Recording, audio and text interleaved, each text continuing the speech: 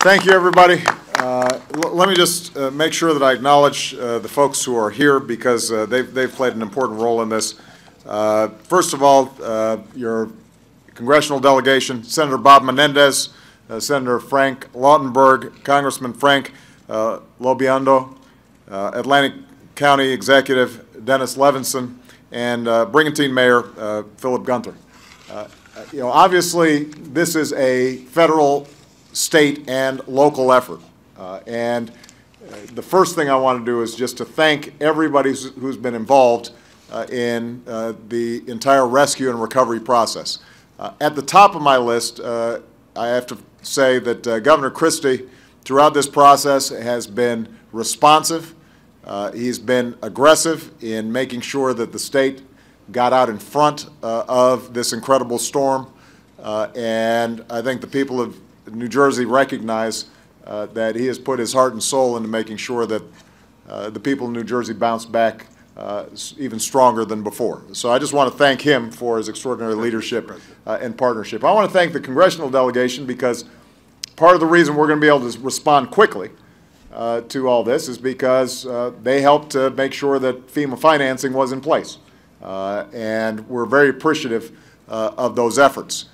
And I want to thank Craig Fugate.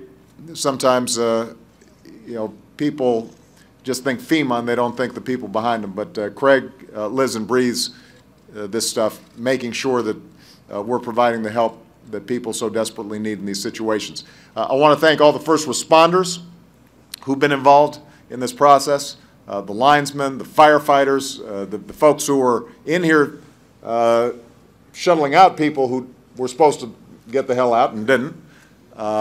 You've helped to save a lot of lives and a lot of property. One of the things that you learn in these tragedies is the first responders, keep in mind their homes usually are underwater too, or their families have been infected in some way, and yet they make those personal sacrifices to help other people. So we really appreciate them. I'm just going to make a couple of comments. Number one, and most important, our hearts go out to the families who have lost loved ones.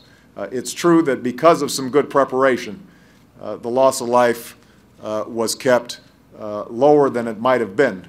But for those individual families, obviously, their world has been torn apart. And we need to make sure that everybody who's lost a loved one knows they're in our thoughts and prayers. And I speak for the whole country there. For those like the people I just had the chance to meet on this block and throughout New Jersey and throughout the region whose lives have been upended, my second message is we are here for you. And we will not forget. We will follow up to make sure that you get all the help that you need until you've rebuilt. At this point, our main focus is on the states of New Jersey, which got hit harder than anybody. The state of New York, particularly Lower Manhattan and Long Island. We are very concerned about some situations in Connecticut as well. And we're still monitoring West Virginia, where there are heavy snows in some inaccessible areas. But for the most part, those four states are really bearing the brunt of this incredible storm.